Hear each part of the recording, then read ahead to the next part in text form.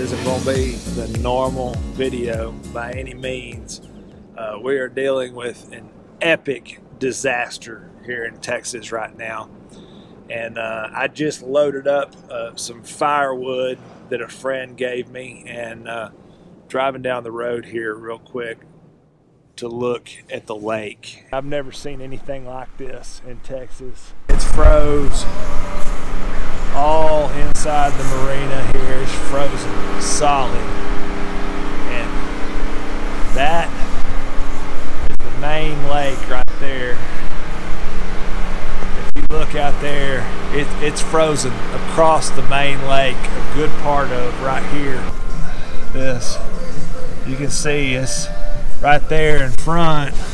This water's still moving right here, but there's big patches of ice over here. And this is all solid ice right here in the middle. There's still some water that's moving further up to my right, but it's pretty well frozen. And I mean, you can see somebody throw a rock right there. This is as much snow as I've ever seen at one time in my lifetime. And it's been colder than I've ever experienced here in Texas that I can ever remember. This bad weather came in on Sunday night, and we lost power almost immediately. It's about 4 o'clock in the morning on Monday morning. We lost power, and we've been without power since 4 a.m. Monday. So basically, it's what, 2.5 days now with no power. And Monday night it was -3 outside. I had never experienced -3 weather, and it is not cool at all. And it was 22 degrees in my living room, and we got a little bit of firewood here left. I've been burning through any kind of wood that I can get my hands on, because that's been our only source of heat. And luckily, yesterday afternoon, I was able to borrow a generator from a friend, a little small generator. And I was able to, we've been able to run a couple electric blankets and at least get the TV working and get a lamp on, and, you know, at least try to stay warm so we could get through the cold. So we've been moving the coffee table here out of the way at night and pushing the couch and the little love seat here way far forward up here where the table is.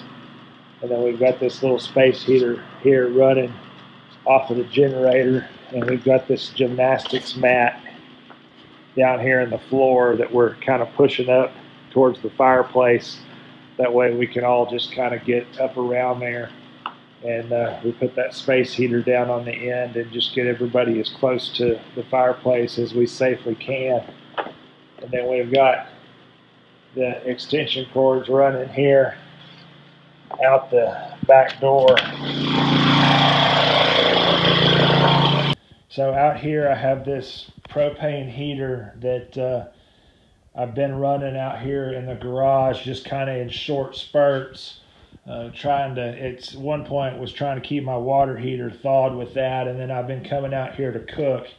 It's kind of a disaster out here with everything. I've got this propane cooker here, and I've been using that to boil water with, and while we still had propane, I'm out of propane tanks that fit these, but we were using that to boil water and cook grilled cheese sandwiches and some other stuff.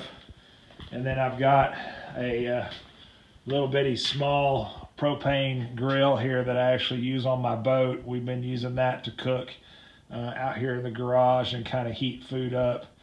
And then I've been taking, I have another little propane heater here, and I've been using that and then taking coals from the fireplace and putting them in this metal bucket and laying food on top of the bucket of coals there to warm the food up as much as we can. So we lost power on Monday morning at 4 a.m.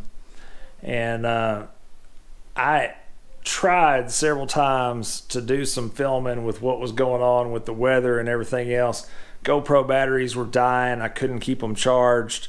It was several days until I got the generator that I was able to at least, you know, run some electric blankets and a little space heater off of. I was having to go outside and try to charge stuff off of my truck, and I just gave up on filming early on, so I'm trying to piece this all together. But we lost power at 4 o'clock Monday morning, finally got it back on about noon on Friday, and our pipes thawed out late Friday night. I don't know how we managed to not have any pipes break. I was prepared for a winter storm, but I was not prepared for a winter storm of this magnitude, and was not prepared for losing power for 5 days. And I learned some valuable lessons. This was a storm like I think Texas has not experienced since the 1890s, is what I heard on the weather the other day.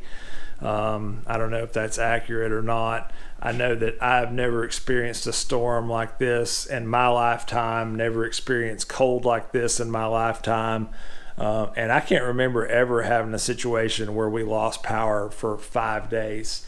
Had we not lost power for that extended period of time, I would have been fine. I was prepared for maybe a day or so, but I learned some valuable lessons through this, and I can say that this will never happen to me again. I will be better prepared next time, and you know, in terms of being able to keep everybody warm and safe and all those things, and have all of the right stuff. We've just been kind of regrouping the last couple of days. Like I said, we got power a couple days ago. Had to basically throw every bit of refrigerated and frozen food that we had away, because it had already started warming up in the afternoons before we finally got power, and we had a lot of food go bad.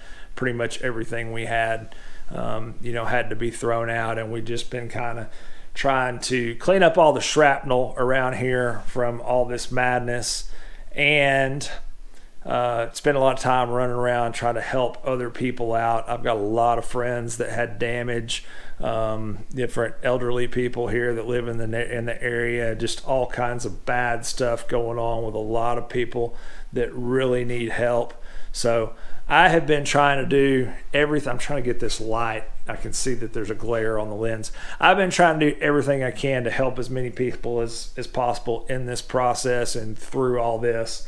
So the big question being that what I do is fishing and fishing videos. I know a lot of you are going to have questions, especially those of you that live in Texas, Oklahoma, Arkansas, Louisiana.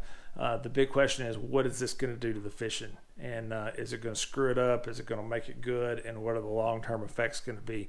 And there's a lot to that.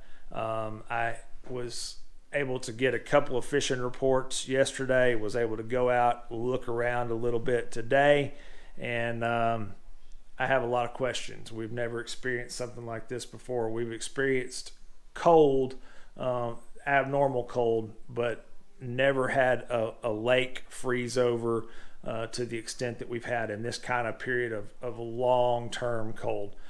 So yes, it's going to impact the fishing some. It's going to kill bait fish. There's going to be a lot of variables to that. I'll come back and talk about that some more in the coming weeks. So make sure you stay tuned.